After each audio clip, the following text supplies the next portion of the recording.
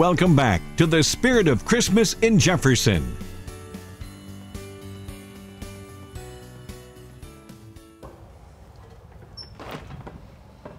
Well, welcome to the Dotson home place. Wow. Oh my goodness. I have stepped back about 150, 200 years, something like that. It's beautiful. I love your place. I love history.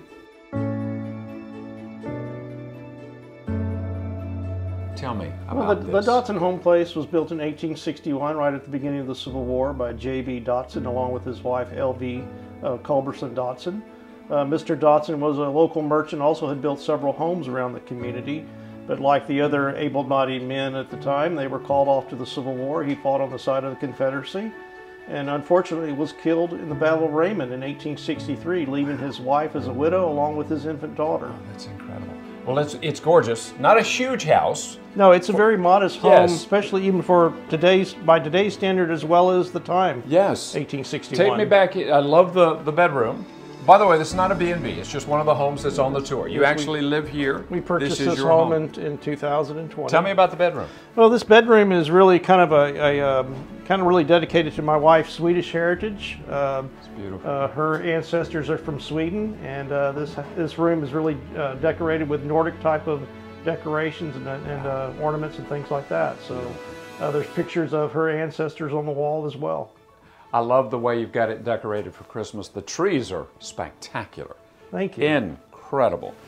What's the most interesting aspect of the house? Of course, the fact that it dates to 1861 is pretty incredible. Well, I think we really are interested in the families that lived here previous to us. It's the Dotsons and the Peebles. Mrs. Dotson was actually the aunt to the governor of Texas later on in the 1800s. So there's a history there. And someone has lived in this house since 1861? Yes, the Dotsons had this home until 1923, and then the Peebles, Dr. Peebles here in town, owned the home from 1923, and his family owned the home until 1989. We're only about the fifth family that has owned this home. Wow. And why? Why would you want to have a house like this in a place like this?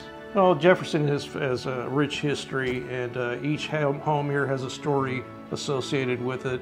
And so we have been coming to Candlelight ourselves for many, many years, and when it was time to retire, we decided Jefferson was the place that we wanted to be.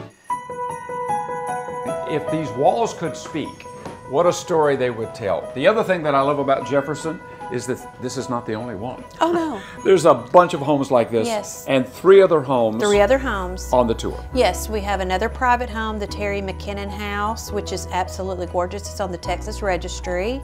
We have a B&B, the Steamboat Inn, which has never been on Candlelight. So that'll be a treat, because a lot of people have been coming here for 41 years. They've never missed one, so this will be the first time they'll get to see the Steamboat Inn.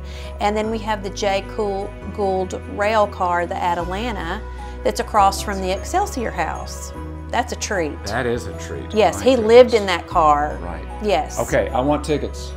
Oh, we can get you tickets. You can go to jeffersoncandlelight.com, and if you go on there up until November the 23rd, you can get discounted tickets, 25% off.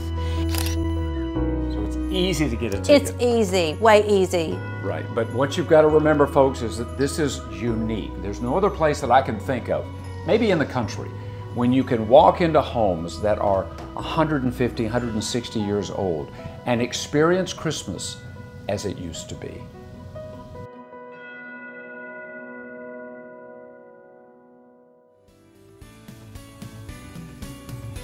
The Spirit of Christmas in Jefferson continues after the break.